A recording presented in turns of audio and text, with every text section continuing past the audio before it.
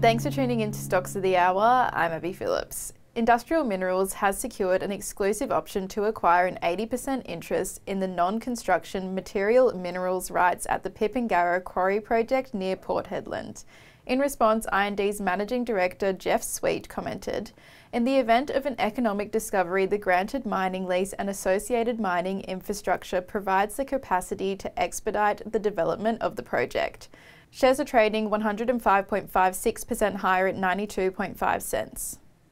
Vital Metals announced that Shenji's cornerstone investment will allow the company to establish a new leadership team and progress the development of the large-scale Tardif deposit at its Nechalacho project in Canada.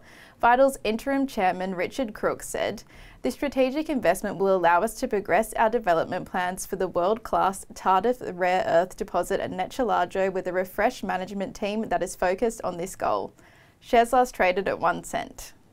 Chariot Corporation announced that its shares will commence trading on the ASX at 12 p.m. today. In response, Chariot's managing director commented, "The IPO is a result of the great work of our joint lead managers, corporate and technical teams, advisors, and our key supporters in the capital markets."